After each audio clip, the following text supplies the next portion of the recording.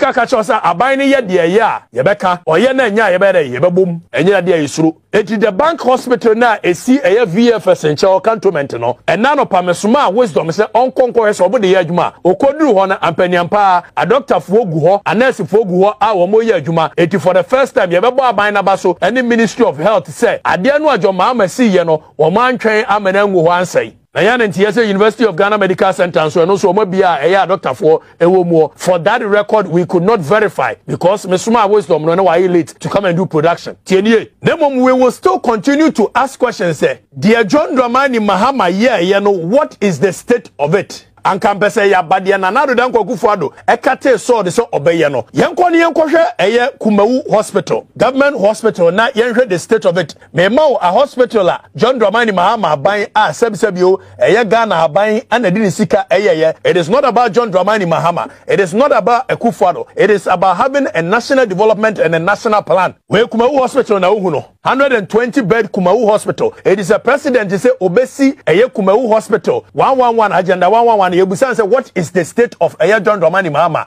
aban Kumawu Hospital 120 die no Ghana sika na ye so what is the state of it Kumawu Hospital akanwuram Kumawu Hospital no ana wani sisu awohwe no akanwuram ya de Ghana sika na ye medical catcher say we need a national development plan that is binding that will not let any sebisebio snugglerian government come and do what they like. Kumawu Hospital no that is the state of it. Awaji fameko a 120 to 200 bed at Betifi Hospital, which was 40% complete under NDC ex-Wal government in 2016 before Somulusu year, where 120 to 200 bed hospital at Kwawu Abetifi, where the state of it akanwuram. Asu ye propaganda see be ya agenda 111. Menim say so mo ya that lumba. Yes ye the 666 so mo so. Where ye Ghana sika na de ye nobody is against any sebisebio agenda bia. Okasa agenda 111 ye tiase se opese wo si hospitals na mo bi busa se de de aban sika ye no adan wajagu ngura maneseye we 120 bed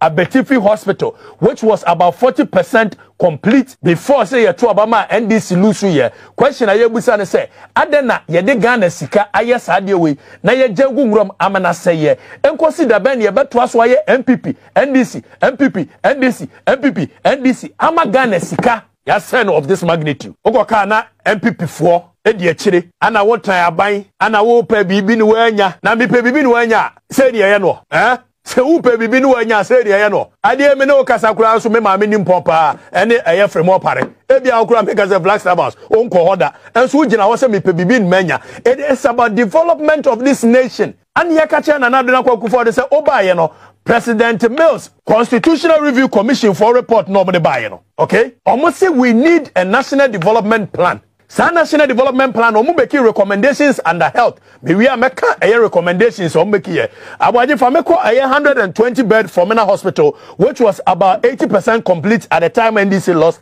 in 2016 fameko aye Fomena Hospital near radio fameko near radio Fomena Hospital akanwuram enso yesi be agenda 111 okoka omusi yanti bi da ya de Ghana sika na si ye ya de Ghana sika na aye Fomena Hospital no so akanwuram ni ye propaganda. We are developing a nation with propaganda because health minister who akam etiesi abetu betum na communicators ne sha ase ya na wompa bayasem na agenda 111. We thank you Nanado. Yes, we thank Nanado. Osi adoya Nanado. We thank him, but everybody who expect said obabeto ye no obeto aso awie ansa na wakwa bie fufura no Fomena Hospital. And building a nation is not about slogans. Agenda 111, 666, 111, 666. Agenda continuation of government is what we are asking for. Agenda having a national development plan is what we are asking for. Agenda working with the Constitutional Review Commission for report and recommendation is what we are asking for. And I will show you the recommendations they made under health. And you will see that it is not about slogans we use to build a nation. On support agenda 111 dia na chese o ya against Akufo Addo government.